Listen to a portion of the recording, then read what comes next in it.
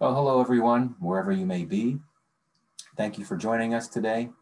The focus of our discussion today is on something that is on many minds lately, and that is the war in Afghanistan. Nearly 20 years after U.S. troops entered the country, America has begun its final withdrawal. It is scheduled to end the withdrawal by September 11th, though it may end earlier in July. Last night, in an address to the nation, President Joe Biden said American leadership means ending the forever war in Afghanistan. He argued that because the U.S. had achieved its initial goals of eliminating the terrorists that carried out the 9/11 attacks, it is time to leave. Now, there's certainly merit to that, but while the U.S. may be ending its role in the forever war will not end for Afghanistan, which has really been at war for more than 40 years when the Soviet Union entered the country. Now, Pakistan has been a major factor in the US-led war in Afghanistan, and that's no surprise, given that thinking in Washington about its relationship with Islamabad has long been seen through the lens of Afghanistan.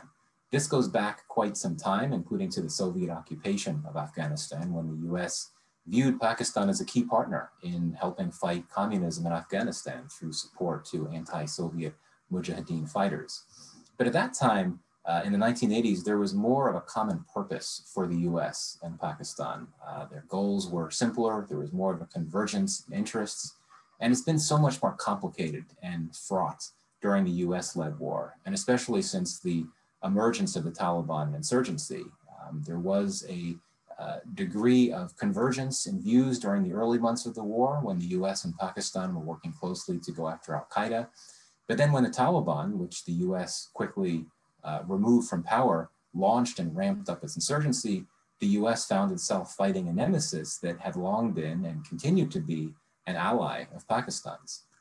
So there's a very important story to tell here after nearly 20 years about the US-Pakistan relationship and how it's been shaped by the war in Afghanistan.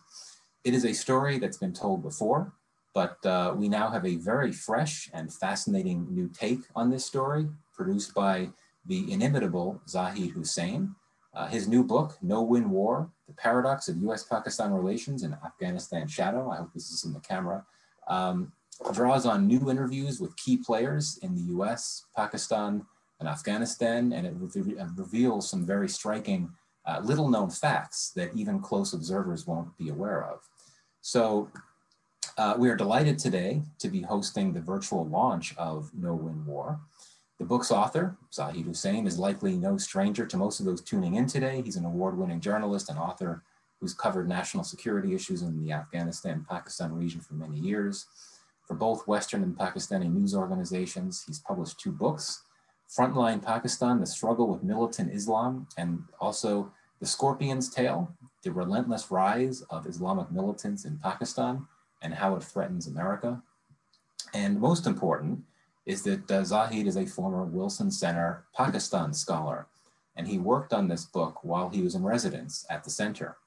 And I wanted to recognize and thank the Fellowship Fund for Pakistan, which provided the generous support that enabled us to host Zahid while he was working on the book. So the book is not yet available in the US. It will be soon enough, but for now, if you'd like to purchase it, please do so by going to the Oxford University Press website, and you'll be able to obtain it from there. Zahid is not going to make any formal opening remarks. We're going to go right into a conversation. And after that, I will take questions from the audience. And on that note, if you have a question that you'd like to pose to Zahid, please email it to asia@wilsoncenter.org or tweet it to @AsiaProgram. P-R-O-G-R-A-M.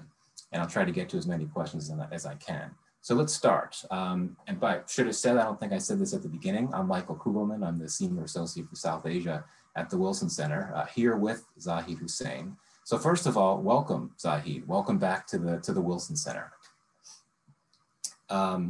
First, let's just set the stage here. If you could tell us a bit, as your book does in its early chapters, what the US-Pakistan relationship looked like right on the eve of the US intervention in October 2001. What did the US-Pakistan relationship look like in the immediate period preceding the war?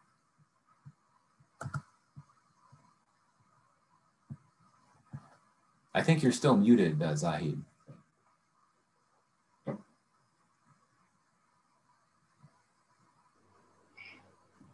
Yeah, can you hear me now? Yes. Thank you, Michael, for your generous remarks. And I'm also very grateful to Wilson Center for organizing this event. I have very fond memories of my tenure at the center. It was here, as you mentioned earlier, that I started working on this project.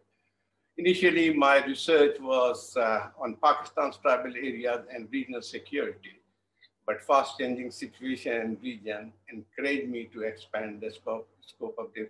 And it has come at a time when Pakistan and US relationship, which emerged soon after 9/11, had come full circle.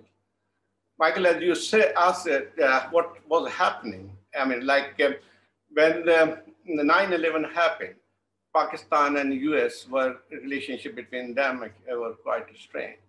It came after 1990s, when soon after Soviet withdrawal of Afghanistan, Pakistan and America separated, went on their separate ways. And it was the 1990s where the relationship between the two countries really soured. From very close ally in 1980s in the war against Soviet forces, Pakistan became the most sanctioned country, and lots of sanction from the American. First it was nuclear sanction, then it was democracy sanction, and a lot more. So when 9/11 happened, there's a very interesting story that just few days before, General Mahmood, who was the ISI chief at that point, was in the United States. And the Americans were, I mean, the discussion between from ISI chief and the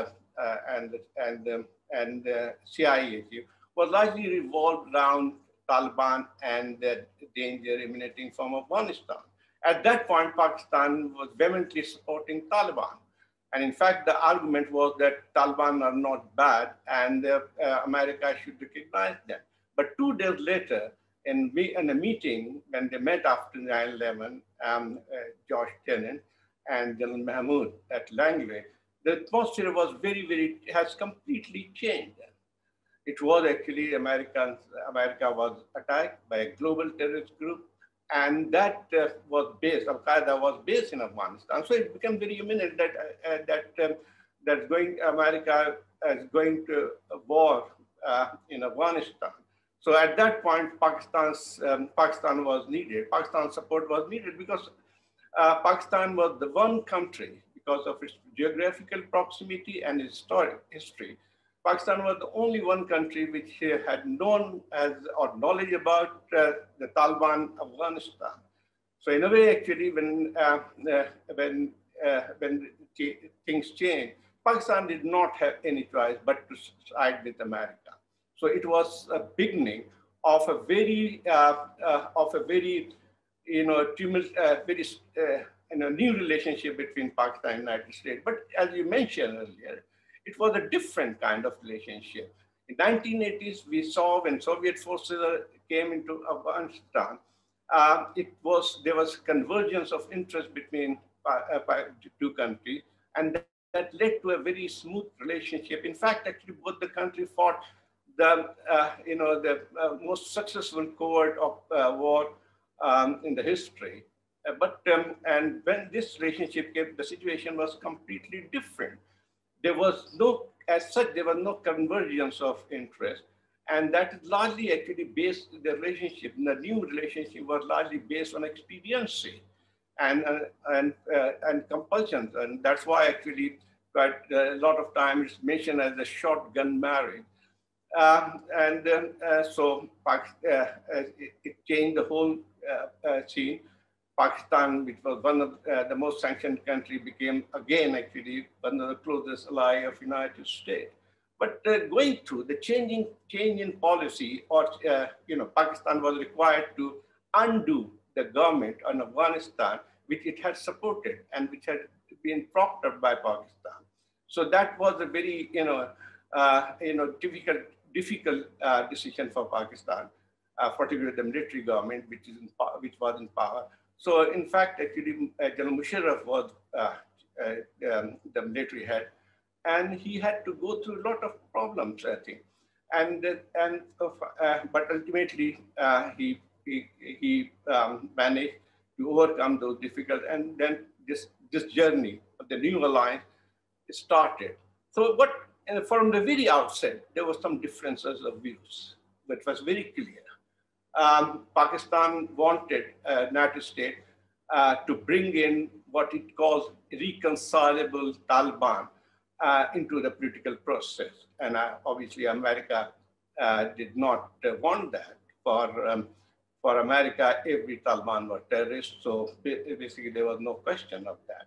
So the first thing happened, the relationship, and which the breach, I will not say breach, but difficulties started emerging.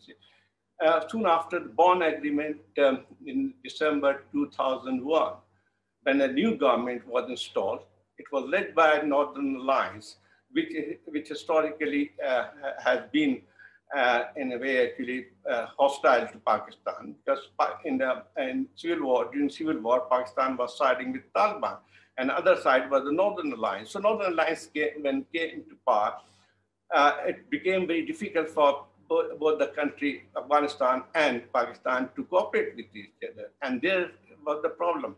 But one thing actually I would say that when talking about differences over what to do with the Taliban, the relationship worked very well when it came to al-Qaeda. Most of al-Qaeda leaders who were based in Afghanistan fled to Pakistan, and there they were captured.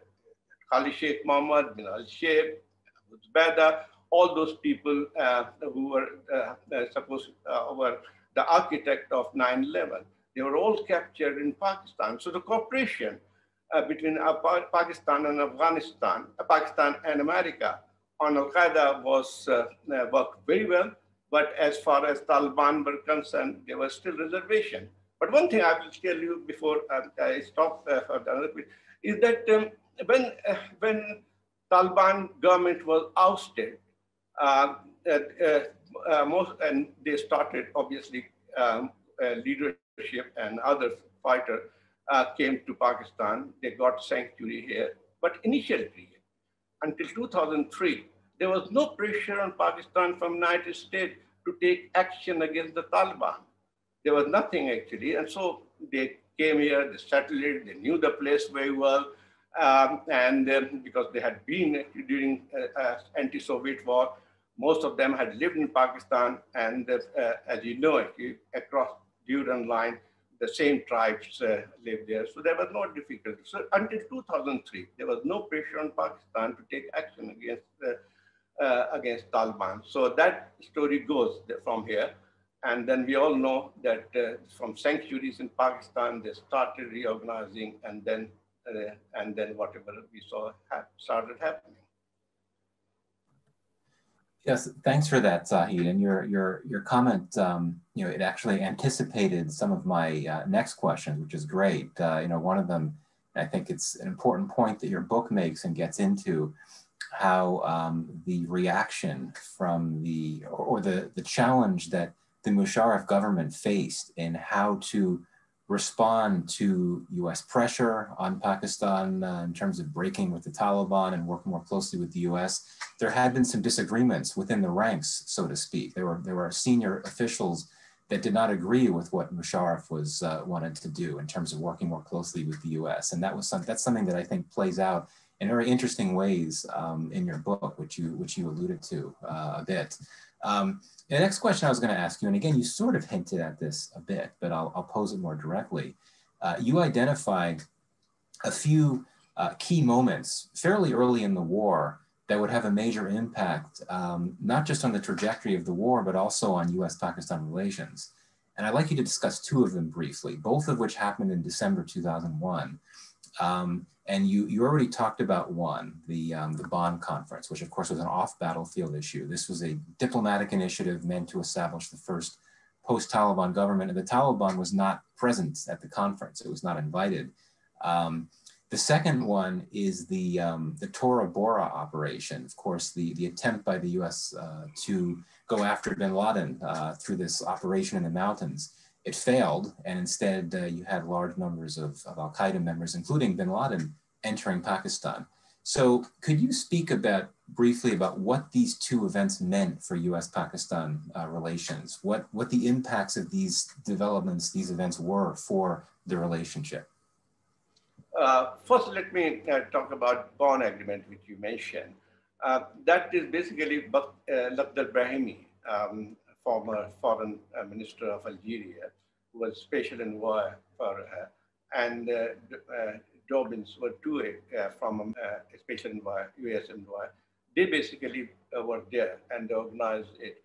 And then, so obviously it was most difficult thing to do because all the, the Taliban groups which had assembled there, they may have one thing common.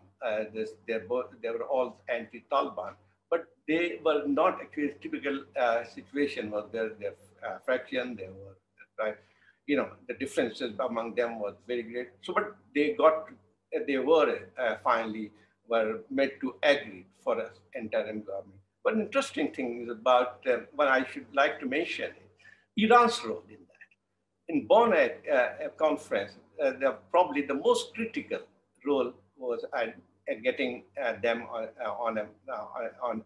getting them agreed on the interim arrangement was Iran. Jawad Zarif, who is now foreign minister of Iran, was representing Iran delegation. And he basically, because the Iranians had very good relations with Northern Alliance and some other Afghan faction who had gathered there. But as you said, actually Pakistan was told American Maytime that the Taliban should be included. It was not. But interestingly, after some time, about 2-3 years later, Lakhdar Brahimi, who was the architect of the agreement, he said in an interview that it was original sin and not to include Taliban. But he also argued that it was not possible probably because no Afghan factions would be allowed it. So that was the thing. I think probably there was no realization in America at that point that what it was very important to fight this war was to have the cooperation between Kabul and Islamabad. But after that, there was hardly any cooperation. I remember actually going to Kabul that point, and the first thing I would hear that Pakistan is responsible for everything. So obviously they could not work together. So that was one thing. The second thing you have mentioned, sorry, the second point you have just mentioned was, sorry. The Tora Bora offensive. Tora Bora offensive. Yes, I think probably that was also, like Pakistan was supposed to provide logistic support to the United States. The United States forces were using 3 bases in Pakistan, Jacobabad, Sibi, and other places for their logistic supply. But as far as the war in Afghanistan was concerned, Pakistan was not taken into confidence at all. And on Tora Bora, you rightly pointed out when Tora Bora was happening, Pakistan came to know much later. And in fact, actually, Pakistan ambassador at that point in Washington was informed by Chinese ambassador about what was happening. And later on, Pakistan was taken to confidence, but it became too late because what happened after Tora Bora, as you mentioned, that they fled to Pakistan. So Pakistan has hardly any troops on the border. And particularly in this very treacherous, mountainous areas, and also actually because they were part of the tribal area. There is no more tribal called tribal area. But at that point, Pakistan did not have a military presence in those regions. So it was very difficult to stop their coming here. And lots of, they came here because it's a porous border. They could, some of them drive through their ways, and almost all the leaders, except one al-Qaeda leader was killed in Afghanistan, was Atif, and rest of them all came to Pakistan. So thank you for that. And I wanted to fast forward just a bit, going chronologically, and since there's 20 years to discuss, I'm going to fast forward just a bit to what is really a seminal moment in the war, and also a seminal year in the war, and a seminal year for the U.S.-Pakistan relationship. 2011, as you know, the Obama administration had announced a troop surge in 2009, which entailed sending thousands of troops into Afghanistan into 2009, 2010, only to have them start withdrawing at a later specific point. So the height of the troop surge was in 2011. That's when you had the most US forces in the war at any time. And I think that combined with other NATO forces, there were about 150,000 total NATO forces in Afghanistan in 2011. But this was a disaster of a year for US-Pakistan relations. And at a moment when the US was trying to do everything it could to tame this insurgency, anger in Washington was building in Pakistan for its continued support for the Taliban. And this was, of course, the year when Admiral Mike Mullen famously or infamously said the Haqqani network was a veritable arm of the ISI. It was the year of the raid on Osama bin Laden's compound in Abbottabad, which of course marks its 10-year anniversary this coming Sunday.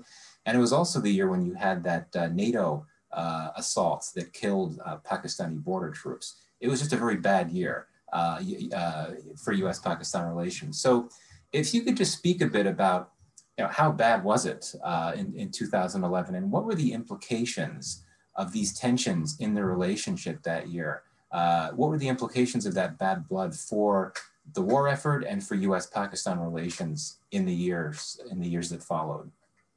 You're right, actually, it was a very critical phase of the relationship.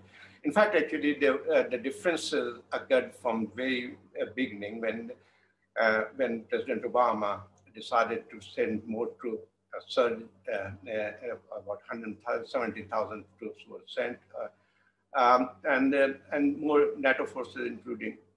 So on the basic differences between Pakistani military leader and American, that the Patriots was at that point was the head of CENTCOM, then later he became the head of ISF forces. But there was basic difference between General Kiani and General Patriots on the issue of how to fight this war.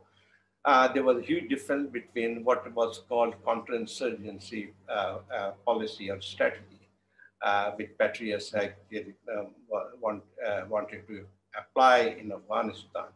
Pakistan's argument was that it would not work. And from the way it was, General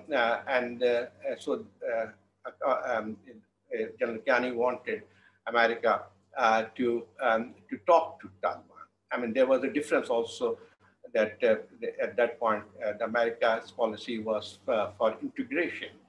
That is to integrate what they call those Taliban leaders, middle-level leaders who could be separated from them and integrate them.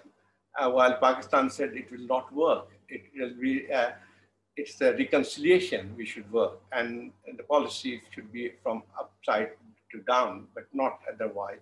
So that was the basic reason of differences, and I think probably the history will tell us that really in Afghanistan, it did not work, that counterinsurgency. There was no exit plan as such. Then actually 2011 happened. And as you rightly pointed out, it was like the frustration was growing because the war in Afghanistan was not going anywhere. It was not actually had delivered anything counterinsurgency. So there was much more pressure on Pakistan. And the pressure was that to take action against Taliban, and particularly Haqqani group, which was based in North Waziristan, and they have been operating there, and they have turned to be the major force behind the insurgency. So, 2011, first thing during that period, America started building a structure of their own CIA, because what happens in Pakistan and the CIA operatives who are posted in the country are known to ISI, notified to ISI, but we saw actually a huge number of ISI operatives came on visa, like undercover, and that was the tension has heightened, and then we saw Raymond Davis affair happen.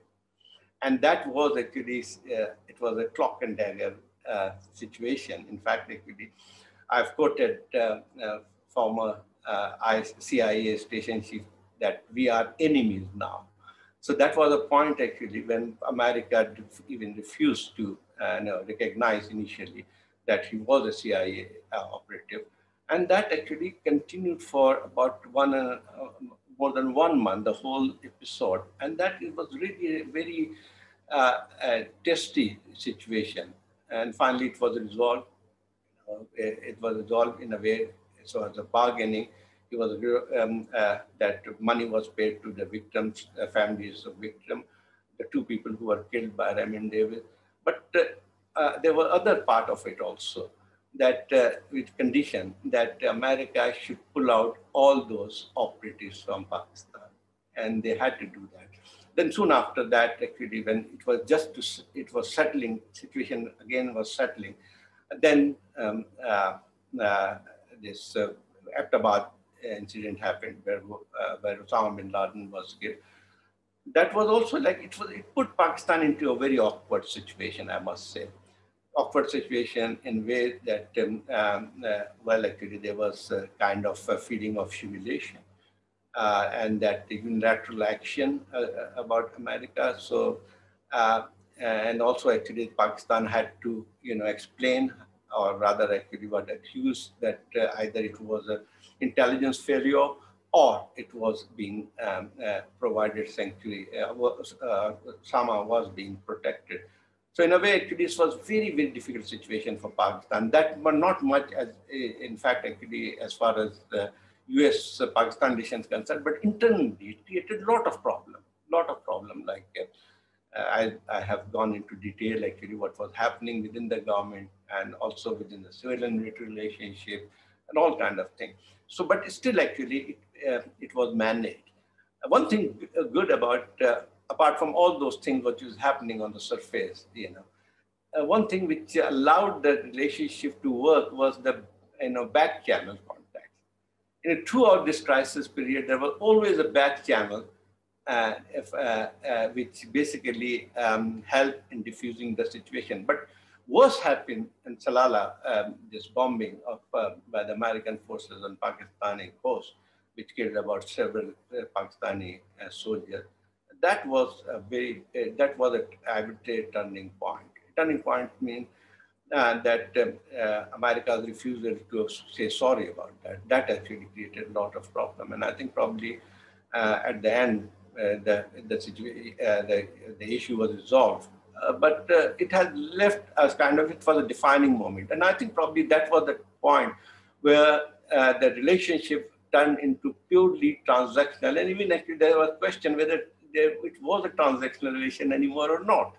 So that has changed the whole relationship between the 2 countries. Yeah, thanks. And indeed, the Salalah raid, when you had those Pakistani border troops killed in that NATO assault, I think that was, of course, a moment when Pakistan shut down the supply routes on its soil, which I think was a wake-up call for many in Washington that recognized just how important those supply routes are. It imposed some hardships, so to speak, on NATO forces. And it's an important reminder because many who are more critical of Pakistan and Washington have long believed that harsher steps should be taken against Pakistan to try to get it to cooperate more with U.S. goals in Afghanistan. But sort of the pushback on that idea is that if Washington were to try to take a harder line on Pakistan, Pakistan could retaliate again by closing down those supply routes. I think that's a really critical point. Quick follow-on point from what you just said about how the tensions got real bad in 2011. A significant amount of collaboration between the U.S. and Pakistan during the war in Afghanistan has been carried out between the intelligence agencies, the CIA and the ISI. But as you've noted, there were deep, deep tensions between them that exploded in 2011, seeing each other as enemies. So how was it possible, in essence, to carry out further collaborations given the huge amount of mistrust? Because things were still happening. The drone war, which had really got ramped up during the Obama administration, the beginning of the Obama administration, it continued. So were the two intelligence agencies still able to keep cooperating on substantive levels post 2011? Well, yes, actually, you're right. Actually, after Salala, at least Pakistan proved one thing to America, that it could, how important the relationship is. When you mentioned about when Pakistan closed the G-lock, a ground line of communication. So that has actually, but I think it was also resolved, but interestingly, while there was clock and dagger game going on between two and ten, there was a lot of cooperation also. Lot of cooperation. I mean, like on al-Qaeda, on terrorism. Even then, actually, if you see after 2011, another important development took place. Initially, when Obama came to power, I think they were convinced that there could be a military solution to Afghanistan war. But in 2011, 2012, after 2011, 2012, there was actually greater realization that this cannot be won, and there need to be some kind of political dialogue or political settlement of the crisis. And at that point, actually, but still, actually, there was, I mentioned because I have also spoken to a lot of American officials also, that it was largely actually the division within the American administration which delayed any torpedoed anything, any dialogue with the Taliban. General Petraeus and others, it was anathema for them to talk Taliban. And I think probably only Holbrooke, unfortunately, he died very early.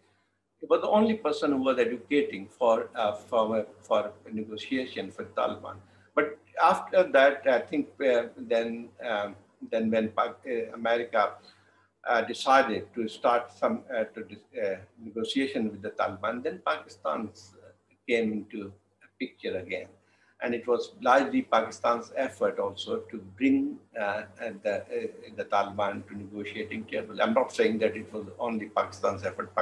Taliban had also been indicating for long that they are willing to talk to Americans. They were not willing to talk to Kabul government, but they were always ready to talk to Taliban.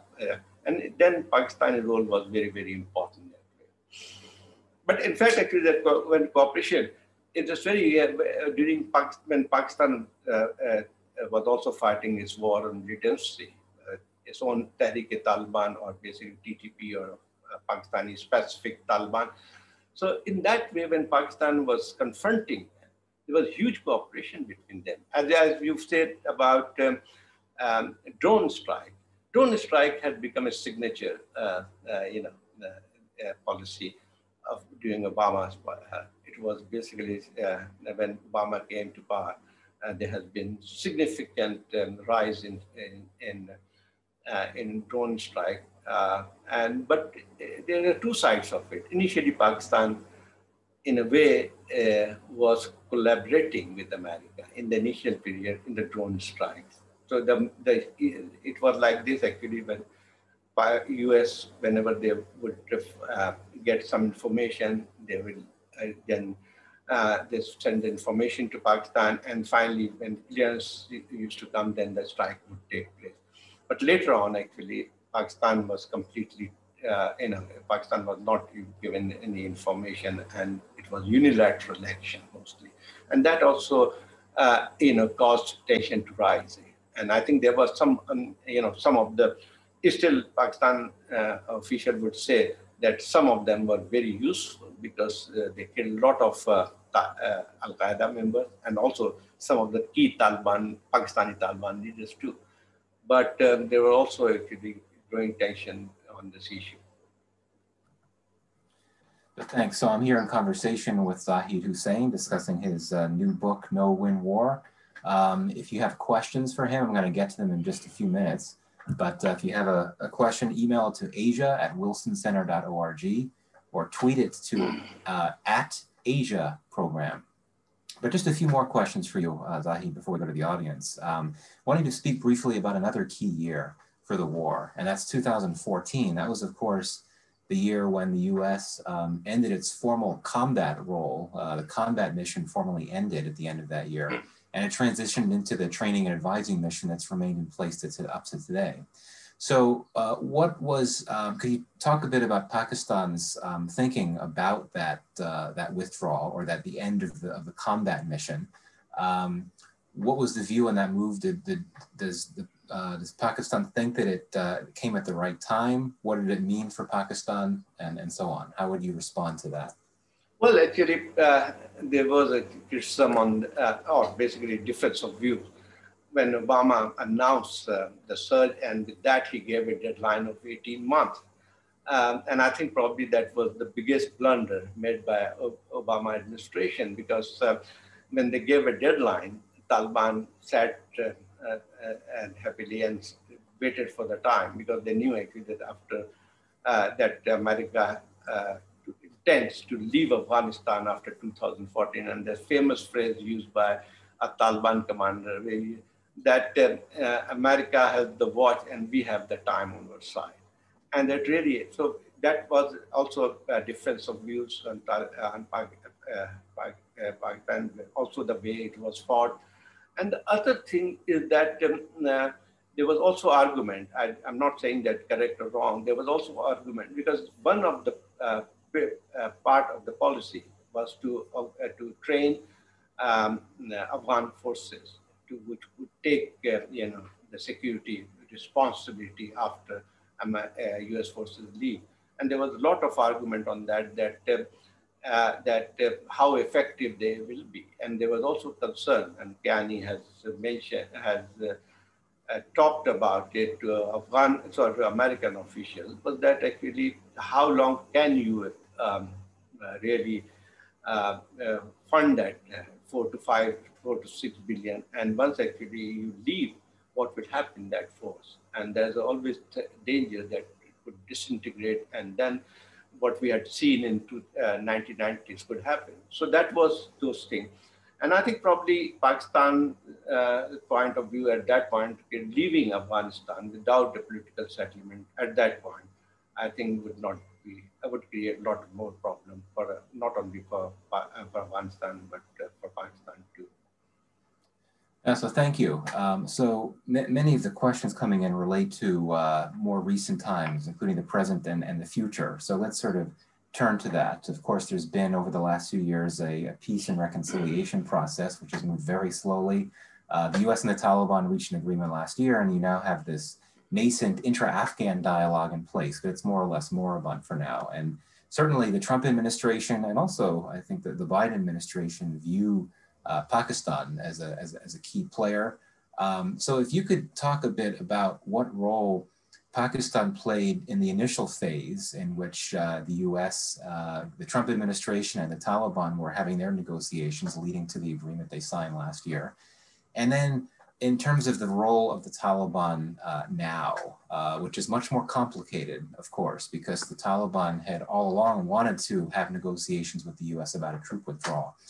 But it's much more complicated when it comes to what Pakistan can do in terms of pressuring the Taliban to reduce violence and stay committed to the peace process, which is what the US wants Pakistan to do. It wants to apply that type of pressure. But what's your assessment of what Pakistan has done in terms of its role in this very nascent peace and reconciliation process? Has it been helpful? Can it be helpful? And particularly in terms of pressing the Taliban to rein in the violence? Well, surely Pakistan's help in facilitating talks were quite important and significant that way, that persuading Taliban to come to negotiating table. And the most important was whenever, it was this negotiation went for more than a year, and there was a lot of time actually where problems kept up, and whenever those problems emerged, Zalmay Khalilzad would go to Islamabad and try to get Pakistan to solve that issue. So that way Pakistan's role has been very, very important. But saying that, actually, that one cannot say that Pakistan could dictate terms to Taliban. They have certain influence on them, but there's also a limit to that. And that has several times we have seen the limitation of that and that influence. Like, for example, Pakistan at one point was trying to convince the Taliban to agree to at least reduction in violence, but Taliban decided their own way. And also, actually, like, yes, at one point earlier part, or say until the negotiation start, Taliban basically, most of the Taliban leaders were based in Pakistan, their families were there, so that kind of, Pakistan had something, some pressure could be used at that. But later on, that influence started receding also. When Taliban started negotiating, there was growing international recognition of Taliban intervention. They opened their office in Doha. So that also actually, the influence has also whatever was expressed, it also receded. They still may have some goodwill, but they cannot. So in a way, now situation after Doha agreement, in fact, actually, after Doha agreement, Pakistani officials said that their policy was vindicated, because throughout the 20 years, they have been trying to convince America to negotiate, to come to go for negotiated settlement, but it did not happen. So it was some kind of vindication of Pakistan policy, and it is still very interesting what happened during that period. The Taliban delegation comprised Mullah brother, who was in Pakistani prison for 9 years, and he was kept in prison on Americans' behest. Americans did not want him to be released. And so when he was released, he played a role.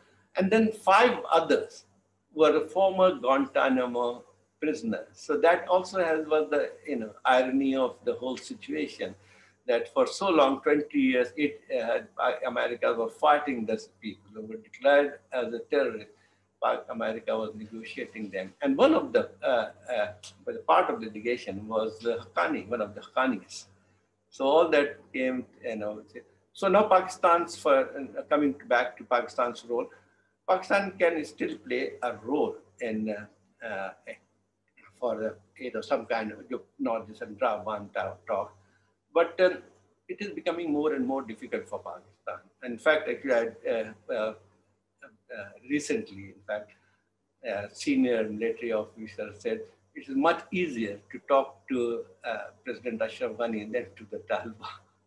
So, what I mean, actually. So there's also always a limit to what Pakistan could do. But Pakistan's interest is certainly that some kind of Taliban should become part of the mainstream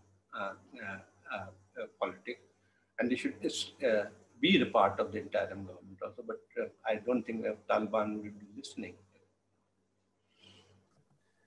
Yeah, thanks. And I think you've hit on a key, one of the many disconnects in U.S.-Pakistan relations. Perceptions of the leverage that the Pakistanis enjoy over the Taliban. I think that many in Washington have expectations that Pakistan would believe to be misguided, in the sense that there's a view here that there's much more that Pakistan can do to try to pressure the Taliban, whereas Pakistan would conclude, as you just observed, that there are limits to what they can do. I think that's another important point. So let's now get to a question that several people have asked about, and that is the impending U.S. withdrawal from Afghanistan. So 2 questions on this. One, what does your reading of the U.S.-Pakistan relationship during the war in Afghanistan tell us, perhaps, about what could become of the relationship once the U.S. has ended its role in the war? And what might the expectations of Pakistan be of the United States post-withdrawal? What might the expectations of the U.S. be of Pakistan? And the second point related to this is that, as you know, one of the major objectives for the Biden administration now is to figure out how to retain a counterterrorism capacity vis-a-vis Afghanistan when it no longer has any troops on the ground, because the administration says that every troop is leaving. So, there's been a lot of discussions about negotiations that the U.S. is having with various regional players about the possibility of getting basing arrangements, being able to house some U.S. troops in other countries. So Pakistan obviously is one that comes to mind because of the precedent. I mean, as your book describes, I mean, there is a history of U.S. forces using, U.S. personnel using Pakistani military facilities and soil in its effort to wage the war in Afghanistan. Now, publicly, the messaging from Islamabad is that no, we're not open to that. But what's stated publicly is not always what's stated privately. So the question for you is, do you think that there could be possibility of continued counterterrorism cooperation between the U.S. and Pakistan post-Afghanistan withdrawal that could allow for some of the basing arrangements that had been provided to the U.S. during the war? Well, as far as the U.S.-Pakistan relation is concerned, over the last several years, it has become a transactional relationship. In fact, actually, after Doha, it was more of a transitory relationship. There's not even semblance of what was earlier said, strategic alignment. There's nothing like that. So Pakistan has been seen by the United States, unfortunately, through only Afghan prism, because Afghanistan was the pivot around which the whole relationship was built after 9/11. And that actually become much more narrowed over the last few years. The Americans' interest in Pakistan, or there was convergence of interest to this extent that how to exit this war in Afghanistan. And Pakistan still remains very important. And it was also Pakistan's interest that there should be some kind of end of this war.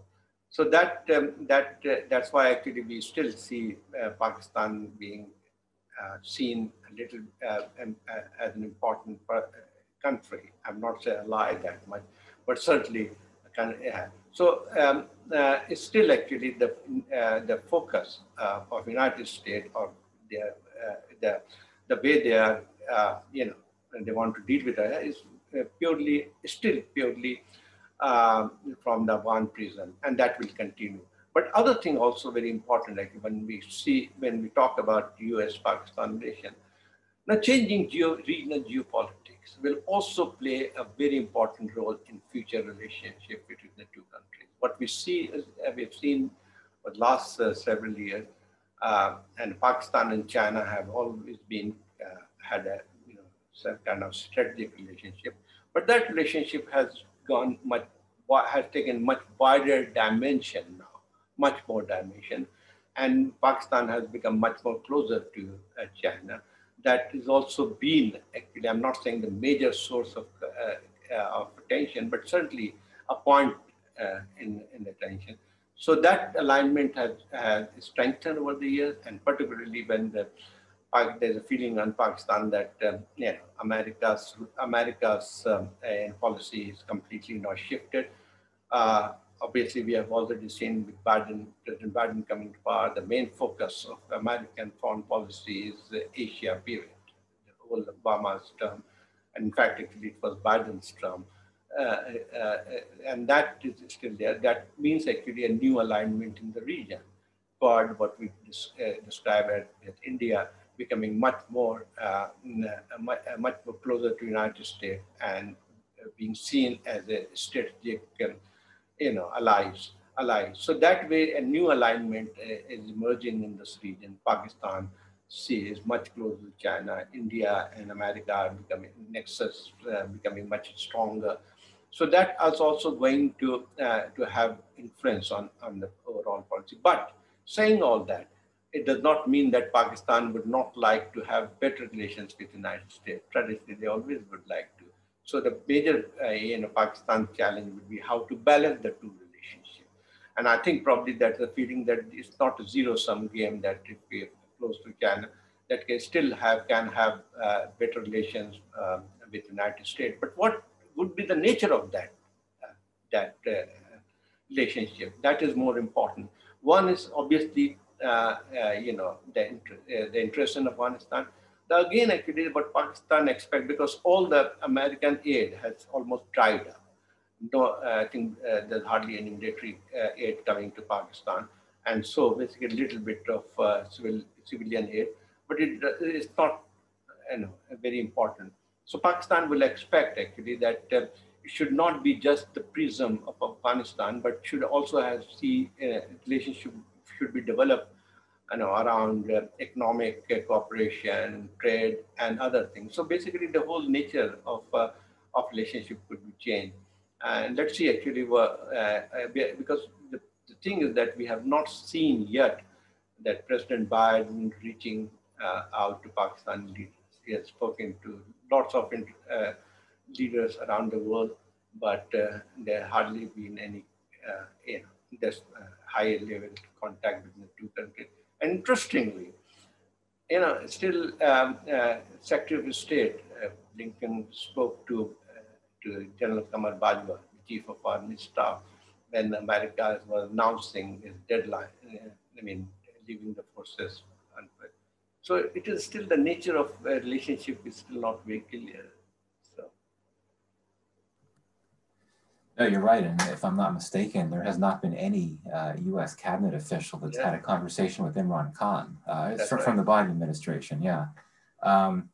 So one question sort of along these lines of what to expect after the U.S. leaves, a question from the audience. What kind of new pressures may Pakistan feel from the U.S. if after the withdrawal, the Taliban mounts a major offensive that threatens the government in Kabul? Do you think there could be new pressures from the U.S. towards Pakistan, and what might those look like?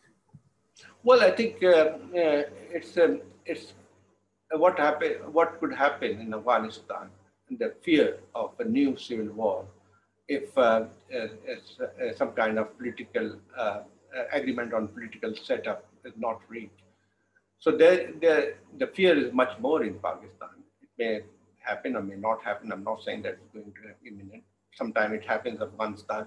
Afghans, if they are left to their own, things, they could come out with some kind of agreement. But one thing is very clear, that, and not only for Pakistan, but also for the region, is that no country would like a return of Islamic Emirates in Afghanistan. And there's no actually, I don't think there's also possibility of Taliban still have managed to get control of a large area in Afghanistan. But I think they also understand that it's not possible for them to take over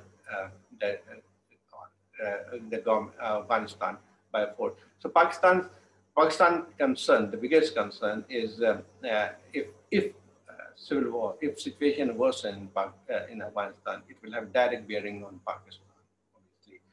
As we have seen over the last 40 years, whatever happened in Afghanistan will also affect Pakistan. So that will actually the fear.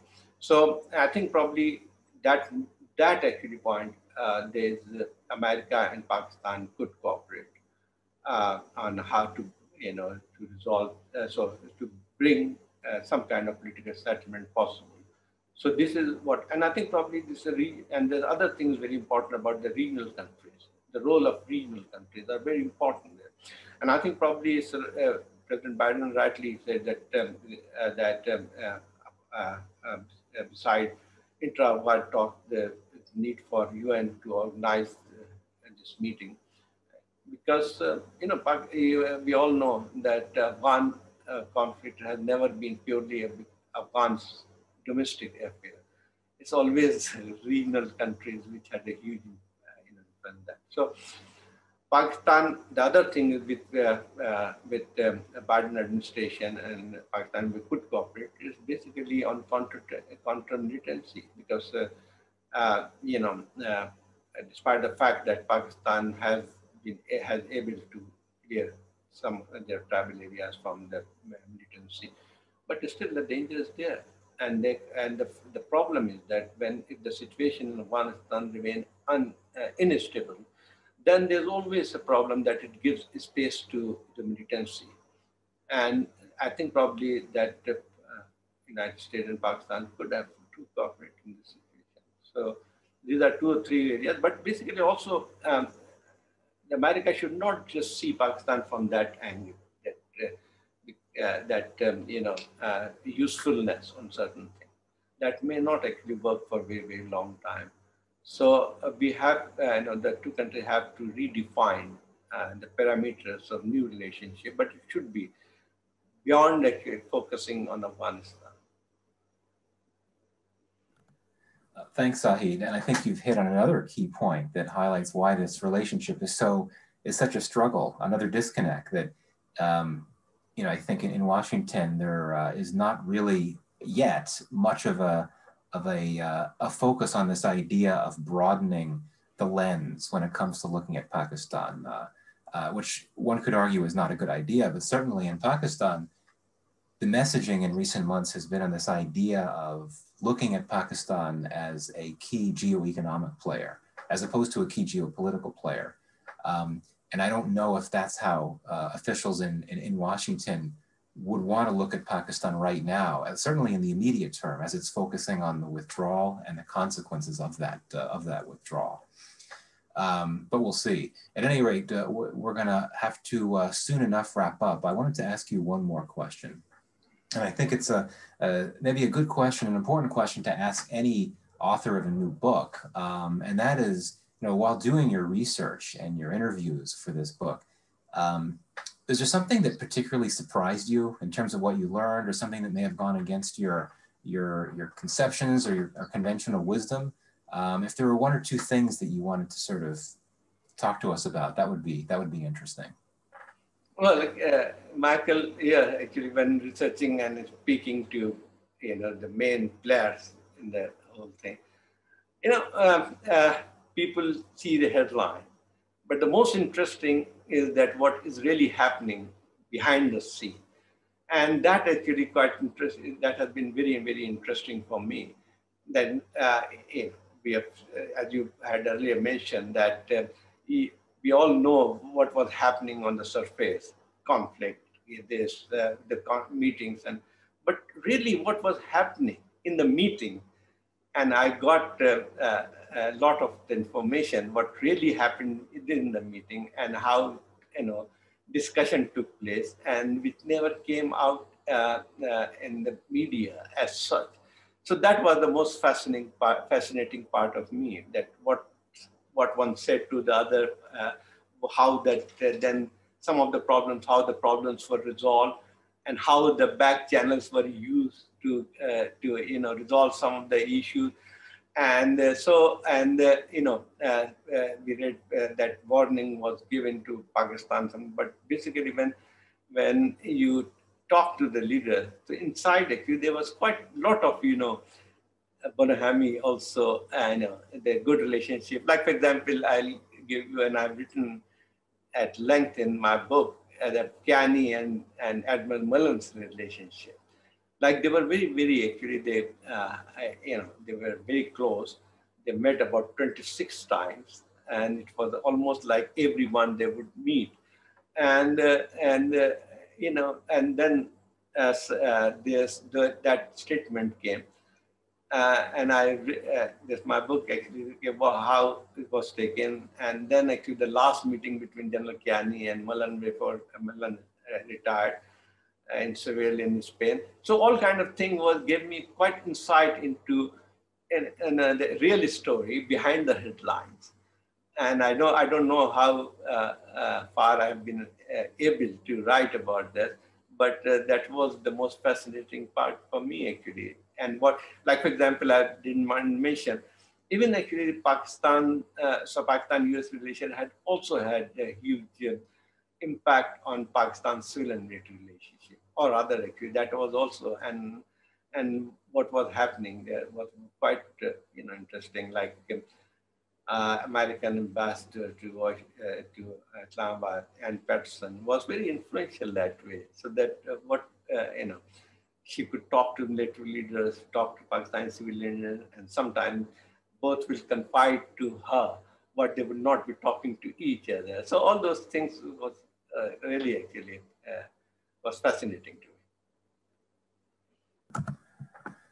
Well, thank you. Indeed, it really had. There's so many fascinating stories, and you could recount a number of them in the book. It really was a great read. Again, it's a very timely read because U.S. forces are on their way out. I think that it's a useful time to take stock of what has happened in Afghanistan over the last 20 years through the lens of the U.S. Pakistan relationship. I wanted to thank you, Zahid, for joining us. It was great to be back with you, having a conversation. Again, the book is called No-Win War.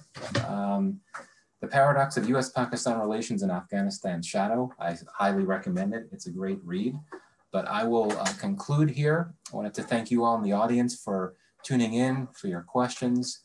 And please, everyone, stay safe, stay healthy, and stay well. So we're adjourned. Thank you, Michael. Thank you, Michael. Thank you. Thank you.